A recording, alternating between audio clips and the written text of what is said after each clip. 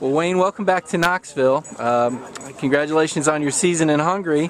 You look like you've lost a little bit of weight. Can you talk about the weight loss and what it's done for your game?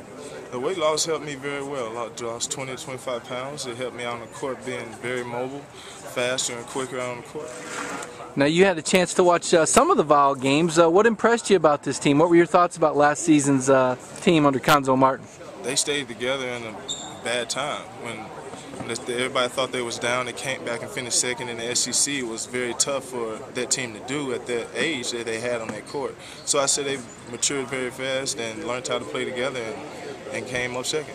Of course, Knoxville fans are going to be able to see you play this summer, not on the new Sentinel team for the first time in a while, but you got your friend J.P. Prince with you. Talk about playing this summer in Knoxville in the Rocky Top League. Oh, it's great. I do it to stay in shape and have fun with the fans to show that we still come back and have fun and we're not going nowhere.